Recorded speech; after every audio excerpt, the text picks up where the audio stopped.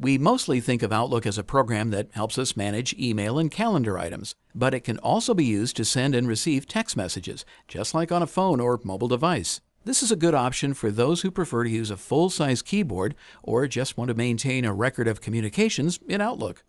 There are two ways to set up text messaging to work with Outlook 2010. With an Exchange Server 2010 account that connects to a Windows mobile device, or a third-party SMS provider that sends and receives messages on your behalf. We'll demonstrate how to configure a third-party provider in this clip.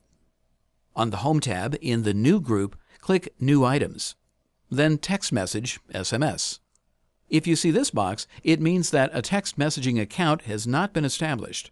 Click Next to get started. The first step is to find a service provider.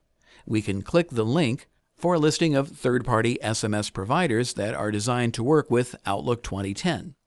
In this example, we've already established our account and entered the service provider URL, user ID, and password, so I'll click OK to complete the setup.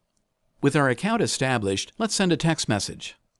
Under New Items, I'll click Text Message SMS, which opens a text message window. One of the advantages of texting through Outlook is it works like sending any other email message. For example, I can pull names from the address book, type out the message just like an email, get a preview of how it will look, and even insert emoticons just for fun.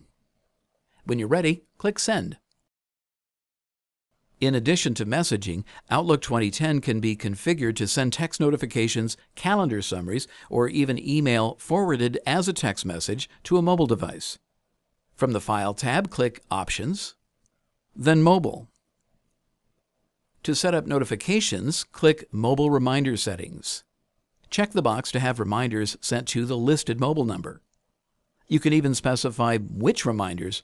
For example, when your name is the only one in the To box, or for items designated with a specific category.